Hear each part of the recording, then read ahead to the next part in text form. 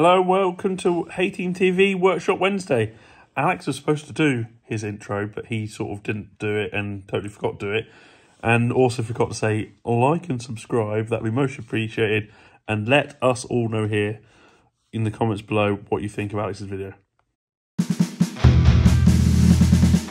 Hello guys, I'll show you the old bus. I'm doing a clutch master cylinder on the John Deere 3040. I can't quite turn my camera around to kind of show you what I'm doing because my camera is not functioning very well. So what I'm doing is changing this old master cylinder. What it's doing is gone past the seals inside the piston and it's creating, well, suction air. And the best thing for these master cylinders, get your slave cylinder underneath there, that one there. Reverse bleeding is always the best kind of way. Okay, you can go the old conventional way. When you push the clutch down, push all the air out, release the nipple, close the nipple up so that it's sucked back in air, push again to release the nipple, kind of that sequence, yeah? But this is all going to be reverse bled. So I'll just give you a little show of basically the old conventional clutches which you get on the John Deeres. You used to get them with Fords, everything, which didn't have a fluid clutch. This clutch master cylinder goes every like two years for some reason. I don't know why. I bought a genuine one. Thanks John Deere for absolutely costing a fortune on a new one, but genuine is best. Like I say, all I want to do is just get back edge trimming and we could be under our way. Right, the master cylinder is off. As you can see, I always make a mess. Anything related to fluids, I always seem to make a mess. I don't know why, maybe I should just strain it beforehand, but I ain't got time for that. It's off, and quite, you are quite conventional. You see them on everything, from Fords to Fiats, obviously John Deere's. Very conventional, even in your normal vehicles. As the oil comes down from the reservoir, inside there is a top pot reservoir, and it goes to this little chamber, and in this chamber is two little holes. So when that piston is getting pulled through, it drags the oil down through so that no air is going to happen inside the cylinder when that oil is getting pushed out on the banjo bolt side here. So a banjo bolt goes in there, goes all the way down to here into the slave cylinder. So that will push that rod, that pushes a thrust bearing on the cranked arm here, that's inside the bell housing, and that pushes a thrust bearing. Only on the 40 series John Deere's these has it. On the 50 series they don't. They have an internal thrust bearing which is also the slave cylinder, so that will be in here somewhere, which on my 2850 which needs to be done as well. Yeah, it's quite a compact little master cylinder. I say the two holes, it can never really create air, but the only problem that you get if you bugger these up is that this bolt here obviously determines your depth and how you push your clutch down. So in the books, they always tell you how far to push the clutch down, because if you push that piston down too far, the two little holes here, they have well, the seal gets scratched by the two holes, let's say. So it can actually go past it, then you'll see oil popping out the actual piston side. So it actually comes out and ends up inside the rubber there. So I'll take that off in a second, put that one on the new one, and then we'll start fitting it back up again and start bleeding it.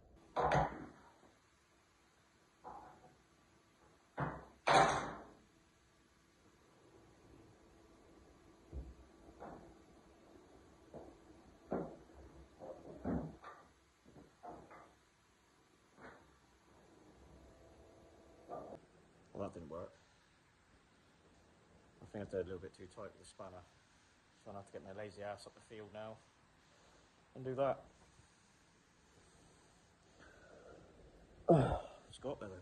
Another thing as well, not telling anybody to suck eggs when it comes to like fitting bits and bobs. A lot of the farmers fit their own gear, but when it comes to clutches, it's always fine tuning, let's say. So there you have your rod that pushes in your piston.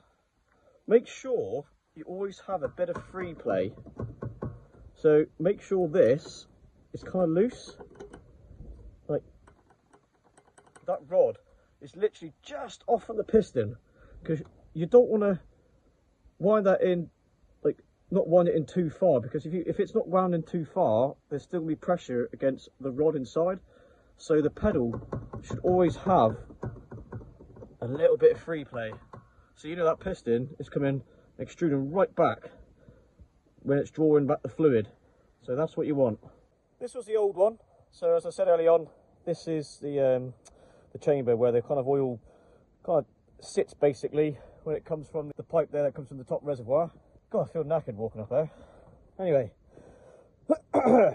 so say when the rod goes in there, pushes a piston down, you actually see the piston moving, and so the piston ends literally near the top here, and you got like another internal chamber on the piston. So when that pushes forward, when that obviously goes forward, it drags the oil in that tapered hole there, and obviously pushes out its way to the slave cylinder. Whilst that's being pushed, the other oil is being dragged through as well from the reservoir to keep a cycle, so there's no air pockets happening in the master cylinder, so it's always continuously going up and through. But the minute you set that pedal too far, the seal at the very end of the piston scratches that one there, and then you wreck the seal, and then it's sucking air in. So I was getting a bit of a soft pedal because I run a modern baler behind a 40-year-old tractor, a round baler. You honestly can't really go too wrong with these old girls, and that is the Thehayteam's weight, which they're never getting back. So it is done pretty well. It's in good shape. It's showing wear and tear, but she's gone around the clock twice, and it's kind of man and boy, this tractor, so I actually enjoy driving it. She sounds a beast. Anyway, I'll crack on and start putting this one back together and then get bled. Done, I'll sit up. You can see the top piece has reverse bleeding kits. The air forces in there and forces it up into the pipe, so it forces in the bottle, and it will push all the air out once it goes into there. Make sure you kind of lock them off after it's done.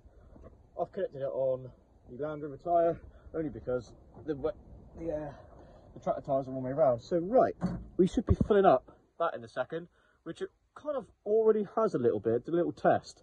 So what I'll do now, we'll watch it rise in a minute. I'll just turn him on.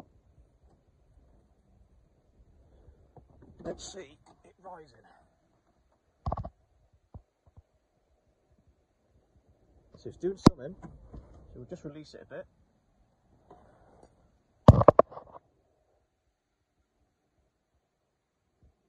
Doesn't look like it's doing anything, but it is going down on that.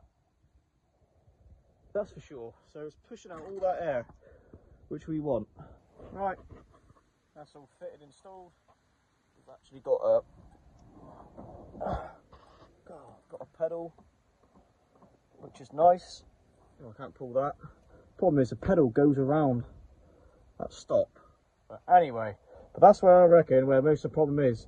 If it keeps going around that, it pushes the piston past where the seal is against a hole. So this hole kind of scratches the seal, and even one little scratch on a seal, it could just ruin it completely. So I think you get rebuild kits, because that was £218. Yeah, John Deere special. I'm hoping my supplier is going to drop some percentage on that when I get the invoice come through. But that's all, job done. I can get on, put the dash back together. Hope you like my dash. That is the actual dash. A box, because it actually caught fire underneath here about 3 years ago when my son was in the tractor with me. And he goes, "Dad, there's a fire happening." I was like, "What?"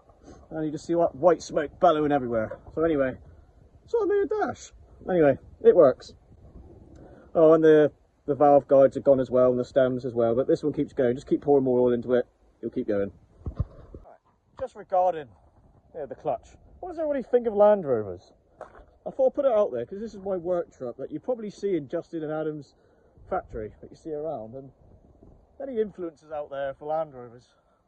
You know, I got this one rebuilt. It's like Galvey doors, bulkhead lot. It got rebuilt about a year ago, but it's taken 4 years in the process because I started doing it. I had to give it to a friend of mine.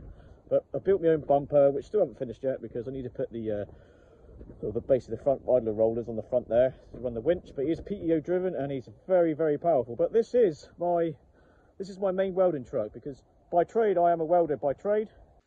Right, she's moved and in place, and the clutch is working lovely. But I'm going to weld a washer on the end of that bolt because he is going past it, which I think is why it's scratching the seals. But also, what do you think of John Deere's too? After you've seen the Land Rover and Massey's, that's a beauty.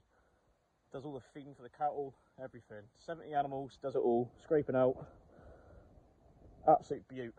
He's got about 1,100 kilos of weight. Justin's favourite.